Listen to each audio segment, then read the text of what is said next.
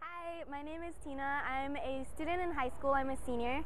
And here's a poem that I wrote. It doesn't have a title, but I just sort of conceived it one day. I was walking down the street. I was walking home from school, actually, and it was dark, and the stars were just beautiful where I was walking, so I sat down and I took a notebook out and I just started writing. So here we go. Kicking pebbles, shuffling feet scale the gravel centimeter by centimeter, eyes stinging with dust and memories. I lift my head to the sky, startled by the stars like silver pinpricks scattered carelessly across black marble. And out of habit, I search the darkness for Orion's belt, the only constellation you taught me to find on that warm August night. We used to lie with our backs against those yellow rocks as a midsummer breeze whispered in our ears. We ate popsicles, sticky and sweet like the air, those ones that changed colors. And we would compare tongues, mine blue and yours green and sometimes purple. But it's been years and people drift, but stars don't. Oh, Orion, you've been here millions and billions and zillions of years, and don't you ever feel like exploding? I can't get by one day without wanting to burst.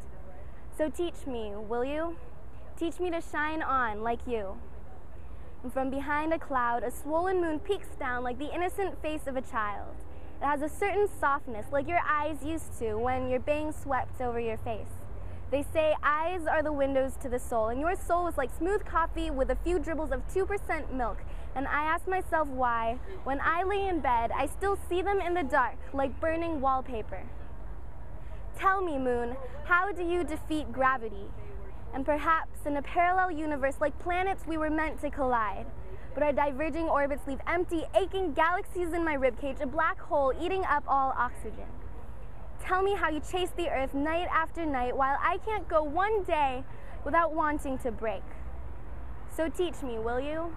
Teach me to shine on like you.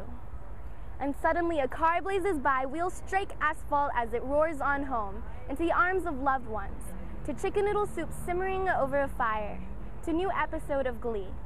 And I think to myself, all of these cars are going somewhere. Where am I going? Where am I going? Like a dying ember, the sound of whistling air decrescendos into silence, and I no longer hear those words you hurled at me, cutting somewhere deep like an oboe on high C. Suddenly, I can hear the crickets, and suddenly I stop. I stare. I sit. I shiver. And no longer will I allow your ghost to plague me. I close my eyes and release myself into the deepening blue.